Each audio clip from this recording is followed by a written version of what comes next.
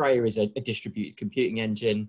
I won't spend too long on it because, you know, really we're here to talk about NYX, but it has got a very good play in NYX. You know, it was built for enterprise, blockchain, AI, machine learning, high performance computing. And the premise was to effectively leverage CPU and GPUs, whether that be a consumer, you know, with a gamer, or whether that be enterprise kit in a data center. You know, we're able to ability to broker all of that. And the distributed rendering is the real core piece there. So we use a rendering engine called Blender. It's open source, it's widely used.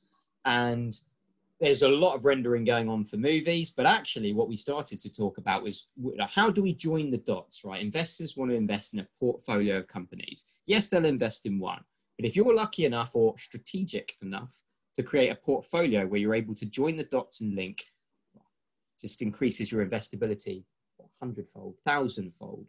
So what we looked at doing was all of the rendering gets done on the local GPU. So at the moment, there is a limitation that if a consumer, someone attending the gig doesn't have a decent GPU or dedicated GPU, they won't get a bad experience. They just won't get that absolute experience. And there's ways to cover that with partnering with someone like Google Stadia to give everyone a high performance GPU. So you democratize that experience for everyone.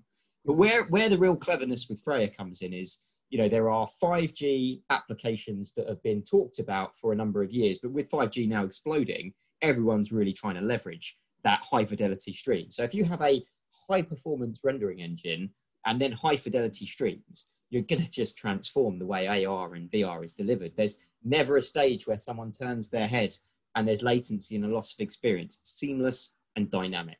So there is a whole idea around edge computing, which is again really big, you know, has a big play with 5G about how could we go about giving someone a mobile experience, because mobile screens are getting better and better and better. The refresh rates are getting better.